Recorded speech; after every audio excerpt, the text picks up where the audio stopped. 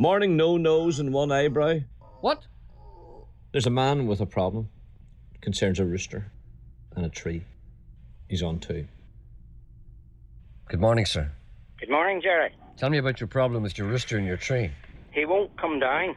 From where? The He's tree? been up for 4 weeks and won't come down, only to eat. 4 weeks is a long time to be up a tree. But he comes down to eat. Yes. And indeed maybe take the odd sustenance, a little moisture. Possibly, but he refuses to come down and we need him down. And how does he behave whilst he's up the tree? Well, he's had a bad upbringing, Gerry, you see. Mm-hmm. He was on death row The for rooster. annoying somebody's flowers. And we had to rescue him from that. Yeah. Then he was chased by the horses. Yes. And then the Alsatian had a bit of a go at him. Tell you what, if I was him, I'd be up a tree too. If you're being So- chased by things 15 times your size, you see, we have So no we experience need of that. Geordie's help, Gerry. Is the rooster molting at all, or has it got its full plumage? Well, he hasn't got much tail left after the Alsatian. No, you wouldn't, no. But we've set a honey trap now for him, Gerry. A honey trap? Yeah, we've bought 5 wee banty hens now. Oh, I see. So we're hoping that might bring him down. I've fallen into the honey trap before. Yeah, It's, we all have. It's a good trap. Almost infallible. Indeed. You see, there's always the possibility that your rooster is gay. Well, he was with another one. With another rooster? We brought 2 down, and my father-in-law caught them in the umbrella. I'm not quite sure about the umbrella reference there. Would you like to elaborate on that? My father-in-law devised a plan with an umbrella. Yes.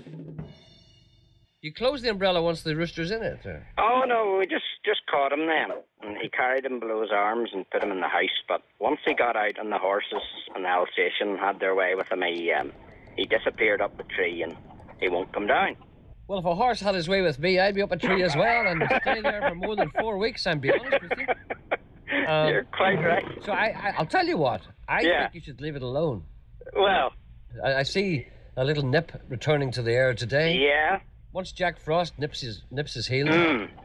If Geordie's on, perhaps he could tell me. Can't Davy catch the rooster when the rooster's eating? He's too smart for that, Sean. I'll phone Geordie. All right, well, I'll tell you what, we'll ask Geordie maybe Yes. some opportunity we get in the Okay. near future, but in the meantime, keep us posted.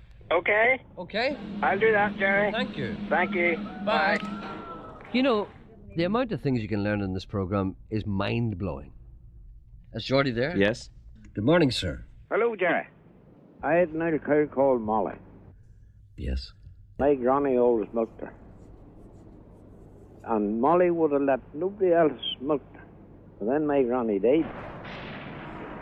And the only way I could have milked Molly, now this was hand milking, you know, at that time. I know, yes. I put my granny's shawl on me. That's an act of impersonation. Yes.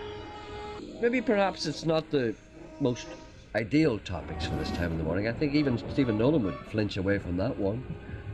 Cows have a tendency to squeeze you. Keep your girlfriends out of this. No! I don't know what to say. I mean, they would push you up against a wall or something. That's They what I could mean. Keep your squeeze in. girlfriends out of this. They know what they're doing. Is that right, Geordie? And you say, well, you see, that reminds me of Saturday night. You squeeze them up against the wall and you know what you're doing. Geordie? Jerry, I have to go. There's somebody at the door. All right, then, okay. Bye. All right, Geordie. Bye. He went away very quick, I thought. That was rather quick. There must have been somebody at the door, all right.